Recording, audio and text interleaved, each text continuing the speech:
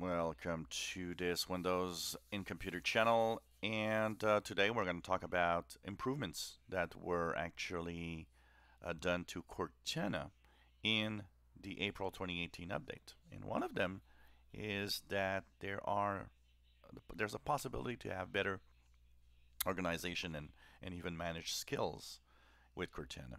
So on the bottom left, you have the Cortana search. For most of you, it's a search box. I've changed it to a little icon. If you want to know how, I'll show a video about that a little later. You click to your Cortana. So, of course, one of the things you'll see is that, first of all, the design has changed. You can immediately click either search by apps, by documents, or the web. But what I'm talking about is on the upper left corner. When you look at the three top icons on the upper left, the bottom one is the notebook.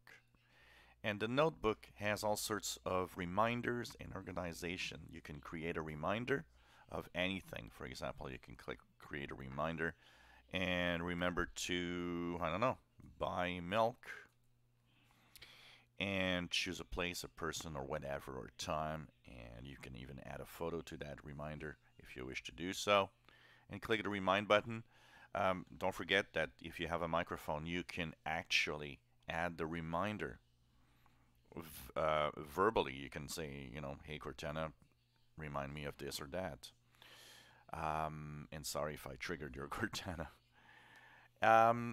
But so you have, organization of reminders. You can also manage skills. What are skills?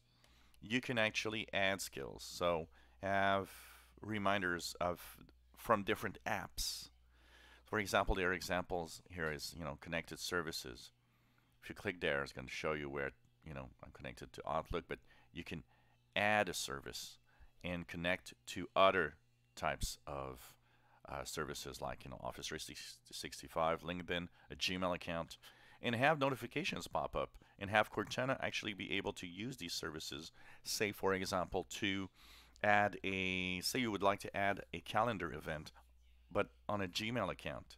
By default, everything is Bing, everything is Microsoft, but you might want to do it on a Gmail account. So by adding these services, it actually helps you to do that.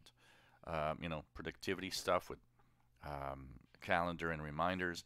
You can click commute and traffic, and this is interesting if you have a commute. It's to add your work location and from your home in the work location, and you'll be reminded, for example, every day by Cortana of the commute, how long it's going to be, is there a traffic jam, or should you, maybe change route and go to buy another, use another road instead, or whatever. So all of these things are interesting, and they were there before April 2018.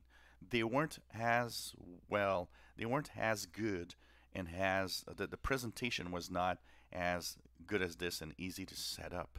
So you can just check that out and organize yourself a little better using Cortana Notebook and Cortana Skills, which is much more interesting than what it was before this update. If you enjoy my videos, please subscribe, give us thumbs up. Hope you enjoy our little tips and tricks for the April 2018 update.